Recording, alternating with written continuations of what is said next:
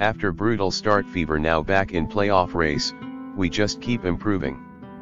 Indianapolis on Wednesday night. The Indiana Fever accomplished something it hadn't done since 2015, win 4 straight home games. Hello, please click join button to help me get equipments and make more quality videos for you, or just to get me a juice. Thanks already. It's been a long time coming for a franchise that hasn't had a collective sense of self since Tamika Catchings retired in 2016. Since Catchings left the court, Indiana has had 4 general managers, including Catchings herself, and 4 head coaches. That's not conducive to a consistent culture or winning strategy. Lynn Dunn's return as general manager in 2022 has provided stability, and Kelsey Mitchell's first season last year saw an 8-win improvement. Consistency is starting to pay off. The Fever are 5-2 in their past 7 games, and their 6-10 record puts them in the 8th playoff spot nearly halfway through the season. We feel the energy. Fever give sellout crowd reason to cheer with 4th straight home win. Officiating Caitlin Clark. Refs weigh in on heated dynamic. We're pros.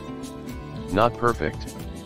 Kelsey Mitchell, who has spent her entire 7-year WNBA career with the Fever, had just won Big Ten Freshman of the Year at Ohio State when the Fever won 4 consecutive home games.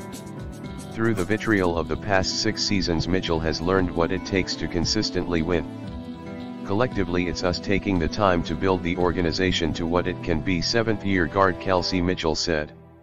Tamika Catchings in her era was what it was, and I think we're trying to do something and establish something different. Both Dunn and Sides work to overhaul the roster and culture of the Fever step by step. Sides has stressed throughout her year and a half as coach this is a process. They can't skip steps in the full-scale rebuild or it will all come crumbling down. The Fever went 13-27 in Sides' first year. It wasn't enough to make the playoffs, but it was over double the number of wins compared to the Fever's 5-31 record in 2022. Then Indiana got the number 1 pick for the 2nd straight year. That's when the rebuild started to take off. Although number 1 pick Caitlin Clark joined the group, the Fever struggled to start the season. Whether it was because of the schedule, 11 games in 20 days, 5 against the WNBA's top teams, or a lack of experience, Indiana started Clark's tenure at 1-8. It was a challenge for them, just every day, Sides said. Not having success going 1-8. That's really hard to do, to keep coming back and just asking them to just stick with it, or let's just keep getting better. Keep getting better, keep improving. And to me that is what I am the most proud of. They kept showing up. We just keep showing up, we just keep improving. Social media was filled with calls for Sides' job.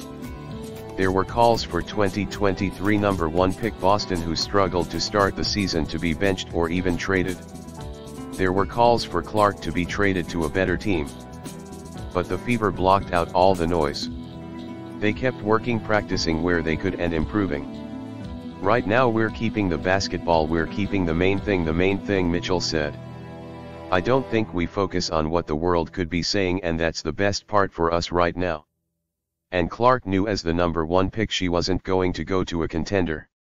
She knew she was going to a struggling franchise and knew it would take time to build, even if outside fans didn't.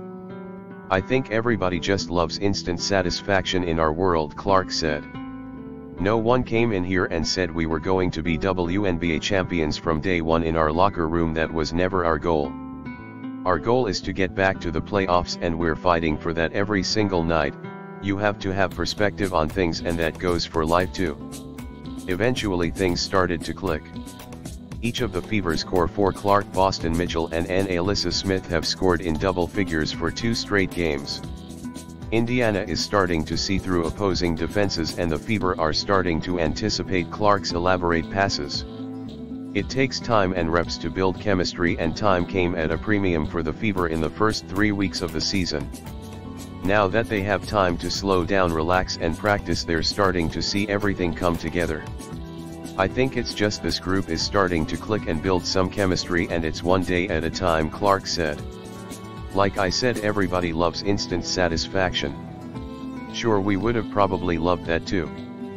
but I think we all kept a good perspective on knowing we just need to get better one step at a time, and that's what we're going to continue to do. This article originally appeared on Indianapolis Star. After brutal start Indiana Fever Caitlin Clark in WNBA playoffs mix.